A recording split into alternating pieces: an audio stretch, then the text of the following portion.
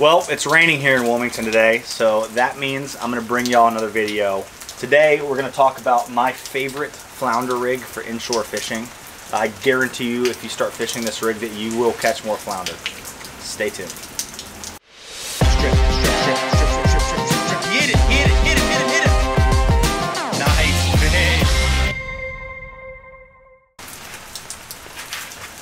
Alright guys, so the rig we're going to talk about today is the float rig. There's a lot of different ways to rig up a float rig, and different floats and different styles of float fishing. But this is just a great way to fish and cover water for flounder. A lot of people inshore, near shore, offshore flounder fishing, fishing deep structure in the inlets, they're fishing Carolina rigs a lot of times. They're knocker rigs, so a sinker, a swivel, a hook, leader and then a hook and your bait, which is a great way to fish. But when you're fishing shallow water inshore, a lot of times you want to cover water. You want to keep moving through a creek. And fishing a float rig really allows you to do that. It's a very simple rig that I really think will open up a lot of doors for you as far as inshore fishing goes. This does not just work for flounder. It works for speckled trout. It works for redfish. But this is a rig that really upped my flounder numbers as far as inshore fishing goes when I started fishing it. And I really started fishing it for trout at first, and I realized, wow, this works so well for flounder. So all it is a clamp float, and I had a lot of y'all ask when I talked about this on the podcast, what are you talking about as far as a clamp float goes? So you can pick these up at Intercoastal Angler, really any tackle shop. I have different sizes. I've got a size that's a little bit bigger than this. I've got a circle size float that's a little bit smaller than this. But really this is just a simple clamp float, and it's like your classic brim bobber that you would use as a kid.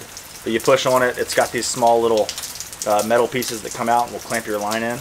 And I only will use a clamp float if I'm fishing, 4.5 feet of line or less from my float to my hook. Once I'm over that, it's such a pain to cast. I start going with a slip float rig, and I'll do a video on the slip floats as well. But that's another great way to fish a float in deeper water.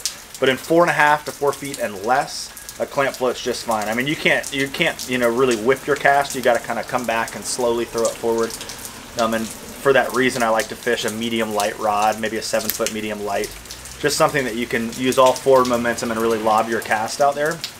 But I'm going to break down, I put that on there upside down. I'm going to break down this rig for y'all. So I like to do 2 pulls of fluorocarbon leader. So 2 full arm spans, 1 and 2. And I like to use the top knot, the top knot leader here by Yozuri. It's just a really great leader. I haven't had any real breaking issues. My buddies at Intercoastal Angler have turned me onto this, and I will not throw anything else from now on.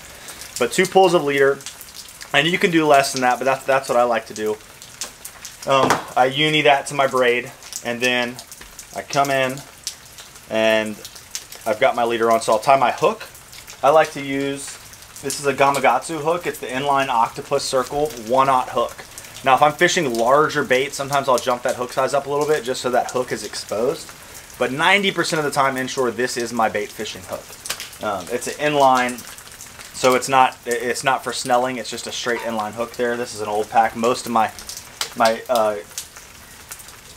terminal tackle like this is on my larger boat, and that is not here. So I'm making do with what I had laying around. But number 1 inshore is what I like to use, 1/0. So after that, instead of using an egg weight or a bullet weight or any other type of weight that you might see on a float rig, I like to use these clamp-on split shots. What I like about the split shot is I can very quickly and easily, without cutting my leader, taking my hook off or anything, I can add weight and take weight off. And so depending upon the size of my bait or the depth I'm trying to get my bait down at, I can change that up. So usually 2 to 3 split shots is perfect for like a normal, late summer mullet that might be 3 to 5 inches long. And I'll usually start out with 2. If I feel like I'm not on the bottom, I'll go 3.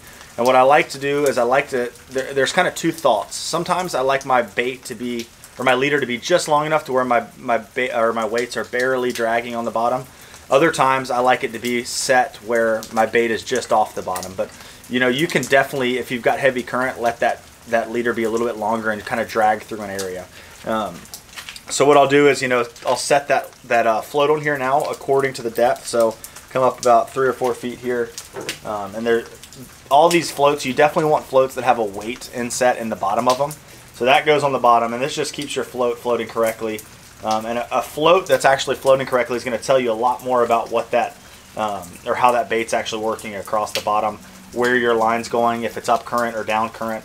And I kind of like the float to be ahead of the bait in the current, and the bait to be just kind of barely ticking just off the bottom behind it.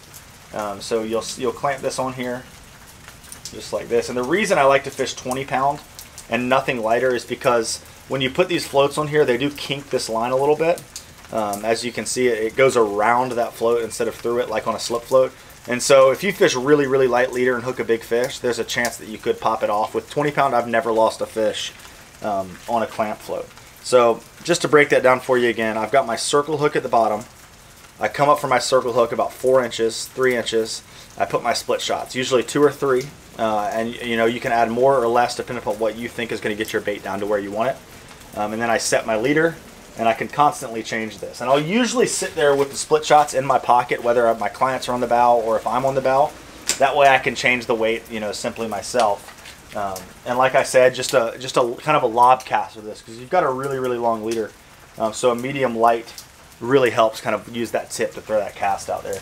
The way I like to fish this is either staked out in a creek, casting it, letting it drift through an area, reeling it in, casting it, letting it drift through an area, reeling it in. Or what I think is really, really effective is if you're on the trolling motor, you can work through a creek, pitch this bait up to the edge, up to the bank, or wherever you want it to fish, and follow that bait with your trolling motor. So you can fish that float and bait for a long time and really kind of key in on where these fish are actually sitting and hanging out. And don't be surprised when you hook a redfish or a trout. Covering the water this time of year is key. It's hot. These fish aren't quite as aggressive as they are in the cooler months. And so finding those fish that are wanting to eat is very important. And this float rig will definitely help you do that. Well, guys, I hope this really, really helped and kind of opened your eyes to some new styles of fishing, so a new way to fish bait for flounder, for redfish, for trout. This is mostly focusing on flounder right now. If you did enjoy this video, please press the thumbs up button. It definitely helps the videos that I'm making be found on YouTube. Subscribe to the channel, and I'll see you on the next one. Later.